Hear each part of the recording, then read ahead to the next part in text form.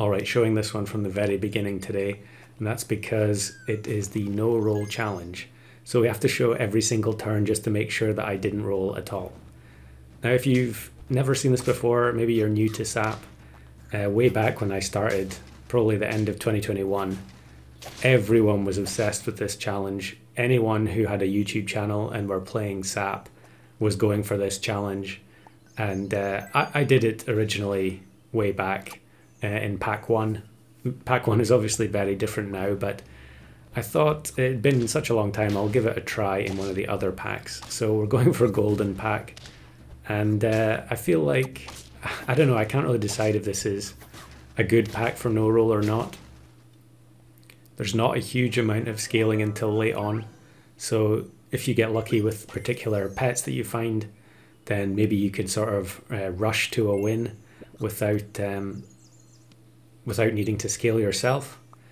And here, yeah, one of the things you do get used to when you're doing no roll is just buying everything you can. So there, like I bought, sold the stoat. There's probably nothing on tier 2 that I was looking for, but I did it anyway. And you just get into the habit of doing that to try and maximize everything that you get. So this worked out quite well. We had the cone snails, and then I got the guinea fowl. So we can just start buffing the guinea fowl with the stuff that we get, and we actually get double magpie in the shop, which is very fortunate indeed. You will find when you're trying to do this that you're frequently not getting or you're missing out on levels all the time, and you can go many turns without finding duplicates. So that was very fortunate. We're going to lose here though, but that's not such a big deal because we are going to get a level up on turn 5. And we get the choice between falcon and Saiga antelope. So I think we'll take falcon since we can use the cone snail with it. Although maybe I'm just going to keep the guinea fowl. We've also got baboon in the shop, so definitely bring that in. I think I'm just going to keep the falcon frozen for just now until the baboon is ready to buff it. And yeah, we'll leave the cherry, because we might be able to freeze something like, if we get lettuce, for instance, we could buy the falcon and then it would hit all 3 units. I've been seeing a few more people playing flying fish lately. Not a very common unit at all, but it can be decent, especially in the early turns. And but I think we're actually going to survive here. Luckily we generated enough trumpets.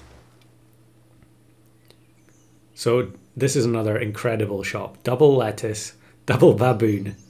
So now it's time to get rid of, yeah, we can just get rid of something here. All right, am I going to do it now? I think here it would make more sense to just bring in the falcon, buy the both lettuce, yeah. And then we can keep the baboon level up. I guess here, maybe I should have just gone immediately for the baboon level 2 because that can happen where they buff each other. But ultimately it's not that big a deal. Next turn we're going to have the level 2 baboon buffing the falcon, which is the most important thing.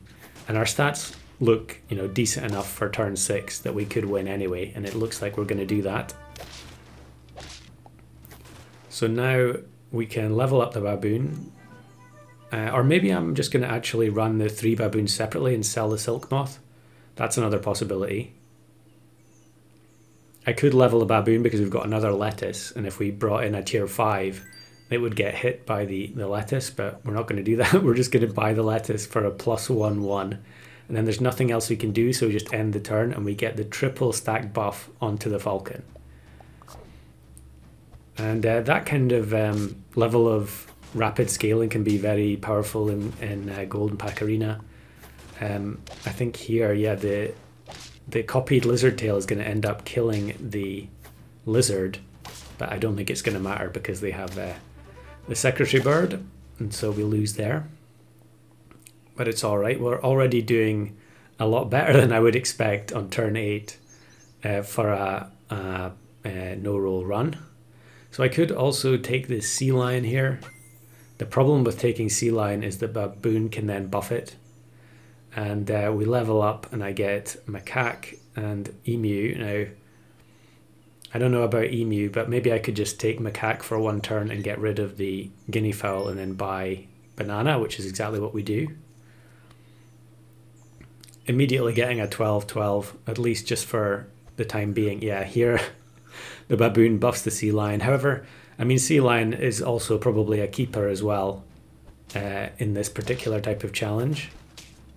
The other team did get emu, but I think, yeah, their setup's not quite right there. The emu only ended up kicking one thing forward, I think. So we're going to win there.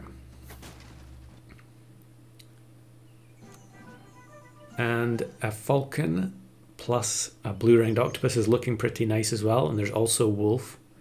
So here I'm thinking about replacing macaque with wolf because buffing macaque doesn't really benefit you much. I don't think. I mean, its starting stats are so poor.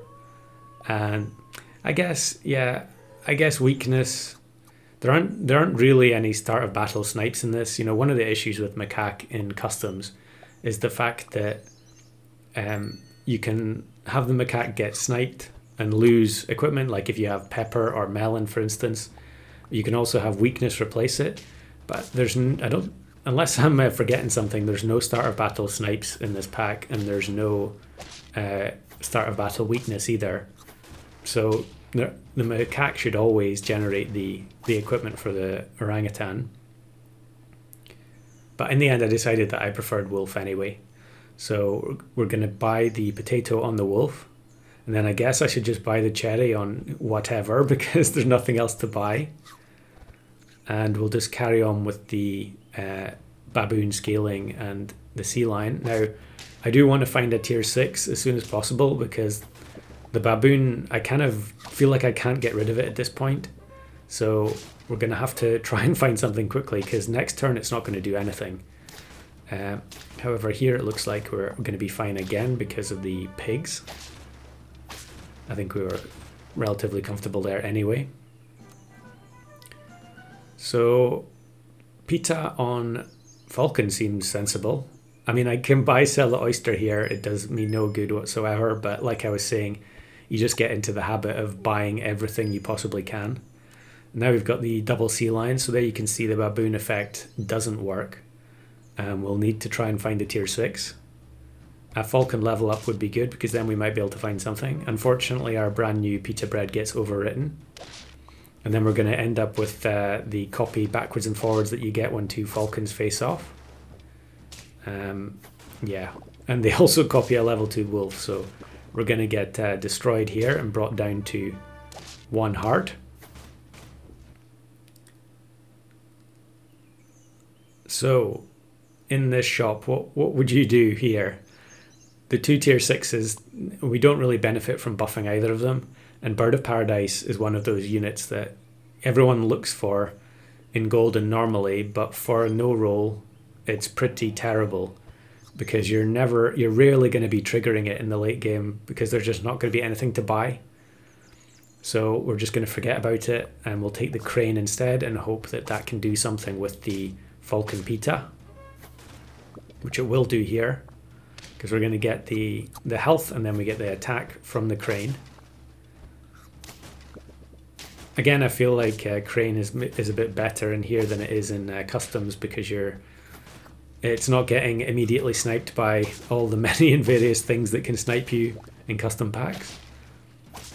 I have been recording some stuff with crane in customs, so yeah, a little bit traumatized from that. So again, a terrible shop. We at least can buy the crane, but that's it. And on turn 13, getting a 1-1 buff as your only purchase for a turn is brutal, especially when the baboon isn't working and we're only getting attack from the sea lion.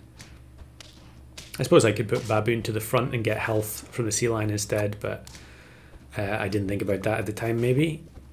So here's German Shepherd. We did we mess them up with eggplant here? I think we moved something, but it's working out relatively well that we're copying a bunch of stuff. And I think, yeah, again, the pigs are going to get the final kill. So 8 wins, turn 14. we get a chocolate and a wolf. So I could level the wolf, I could level the crane, I could level the falcon. And I think I like leveling falcon because of the things that we could copy. You know, if you copied a low attack unit at the front, something like, I don't know, Warthog maybe, it's probably unlikely that a falcon with 19 attack is going to kill a Warthog on turn 14, but maybe I could have actually moved the falcon back here in case we copy something like wolf, because if we copy wolf, there's not enough space. But yeah, here we could have copied beta, and we are going to copy beta fish. And so we get the melon and then the level 2 buffs as well, which worked out absolutely perfectly. And then we copy the beluga, although of course when you copy beluga you don't get the contents, and they had slug inside. But again, the wolf and the pigs, I mean, if you're counting, how many rounds is that now that the pigs have got the final kill? So we can buy the lettuce here and the apple onto our only tier 6. And here we send it on turn 15, no roll challenge in Golden Pack. And wouldn't you know, the final opponent is Blammer. I always think it's kind of funny when you get matched with people who, you know, have almost become like memes. You know, you see them so many times that you're always looking out for them now as well. And we get matched with their German Shepherd team. But the slug, we copied the level 2 slug. And so the attack from the German Shepherd doesn't really matter. And again, the pigs get the kill. So it's been a long time since I've had a 10 win with a no roll challenge. Give it a try and let me know how you get on in the comments.